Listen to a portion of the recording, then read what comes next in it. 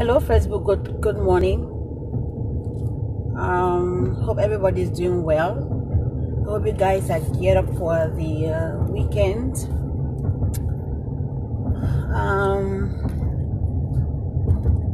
Yeah, I was just coming to talk, about this. Should I say pandemic, epidemic, or whatever it's called, coronavirus, the COVID-19. What do you guys think about it? I know this may be a stupid question asking what do you guys think about it. I was just reading a news today that the one person that was infected in Nigeria of the COVID-19 is actually really responding to treatment very well. That's really impressive. I just thank God, because not saying that Africa does not need this right now, but the world doesn't really need this. But when you look at it again, you notice that it's just the end times, man. It's just the end times. The world is coming to an end. Jesus is coming soon. This may sound like a joke, but seriously, we have flooding all over, earthquakes, fire, viruses. It wasn't too long that Africa recovered from the Ebola virus, and now we're talking about the coronavirus. God help us. God help us. Well, what I can only encourage us to do is avoid areas that are very crowded, like malls, movie theaters, places that are crowded, and don't go too close to people. At this time, I look at it this way.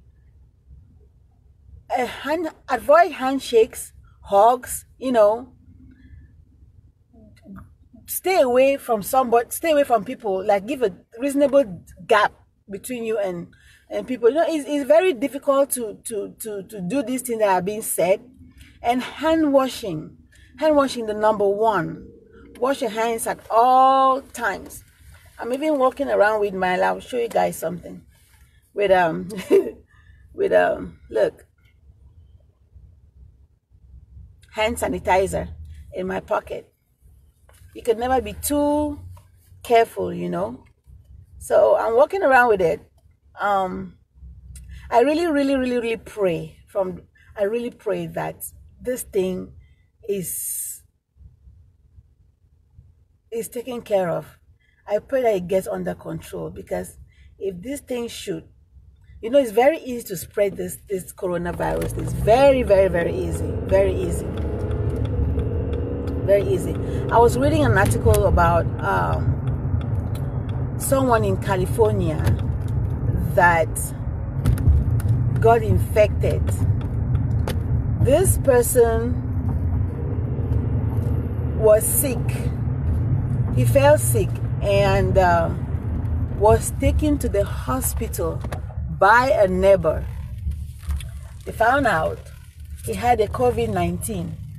And then this person was married, had 2 kids, and with the wife. They all tested positive. Then the neighbor that took him to the hospital also tested positive. The neighbor's husband, wife rather, and kids also tested positive. This thing, it can be a chain that, I tell you. So you guys, we should do our best to just avoid hugging, handshakes for now, at least. Handshakes, and wash your hands as much as possible. Wash your hands as much as possible. And it won't hurt to go around with, this may look funny, but hand sanitizer, a little one. Because you go to the public, you touch doorknobs, you sit on tables. Let's say you go to the restaurant, you sit on tables that others have sat there. Or you get in the plane, you sit to somebody that very, very close to you. It's like I said, it's very easy to contact this virus. As much as, it's not good to put fear in people. It's as much as, it's good to really, really be aware of what is going on and take precautions. And to crown it all, pray. There's nothing that is too, you could say, is too minor, or science has taken over, that you look at it as something that you cannot pray about. Pray. Pray. Because this thing, it is coming so close to home. I heard a story in San Antonio, Texas. Let me tell you guys. San Antonio, Texas, what happened, I think it was last 2 weeks or last weekend?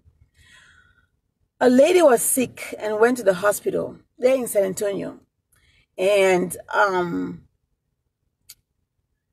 you know, this, because of the symptoms that she was manifesting, they ran a test on her for coronavirus.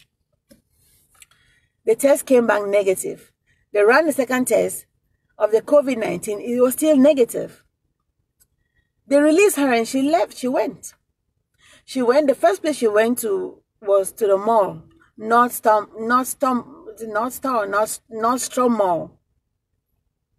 She went shopping. She went to Nordstrom store at the mall.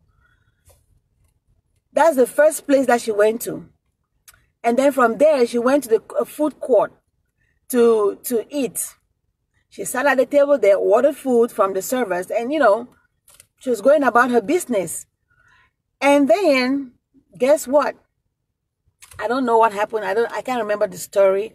But the hospital, there was panic because somehow the results was red again.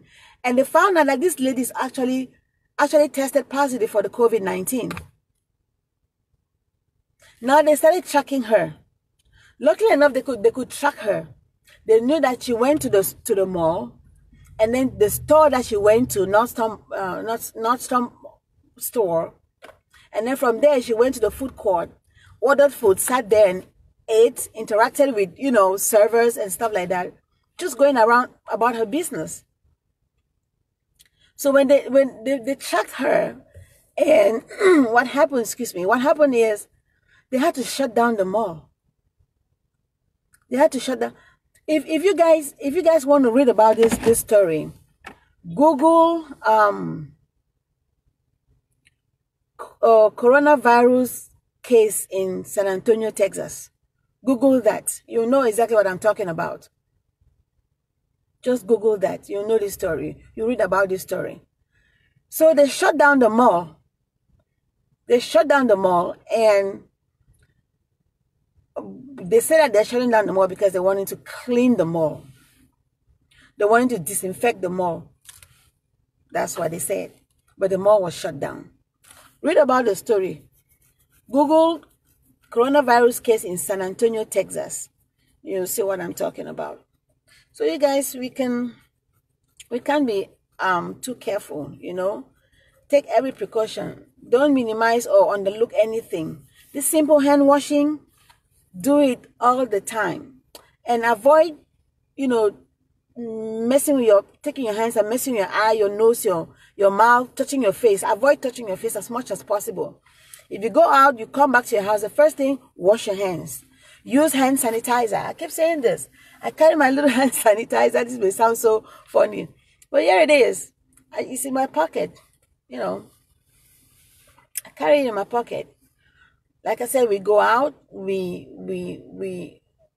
may not interact with too much people, but it's not every door that is automatic. That you approach the door and the door just opens. There's some that you have to hold, turn it, touch the knob, open it. You use toilets, you know, public toilets when you're out there. And this thing, oh God help us. God help us. Well, that's all I wanted to come to talk about this morning. It's Friday. Enjoy your weekend, everybody. Be careful. Be careful. Take care of yourselves. Take all the precautions possible. Do everything to stay out of this thing that is going around now.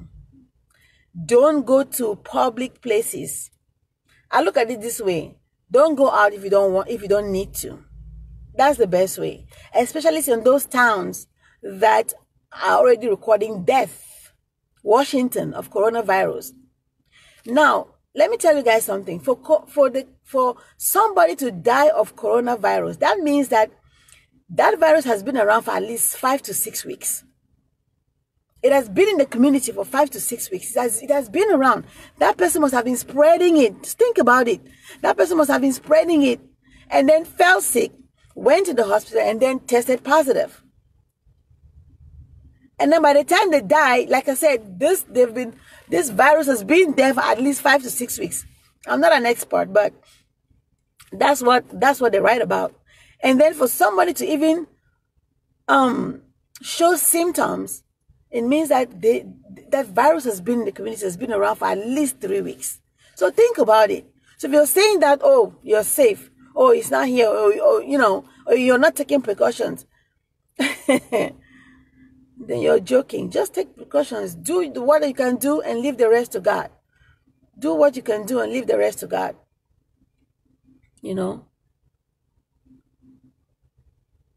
So you guys, enjoy your weekends. Avoid, if you wanted to go to the theater to watch a movie this weekend, can you imagine the what is it called? The James Bond movie that was supposed to be released has been moved to November because of the COVID-19. Think about it. This thing is real. So we need to be very careful, take all the precautions possible, and pray that this thing should not be our portion. Pray. So enjoy your weekends, guys. Stay out of trouble. Stay safe and pray always. Thank you, guys. Bye.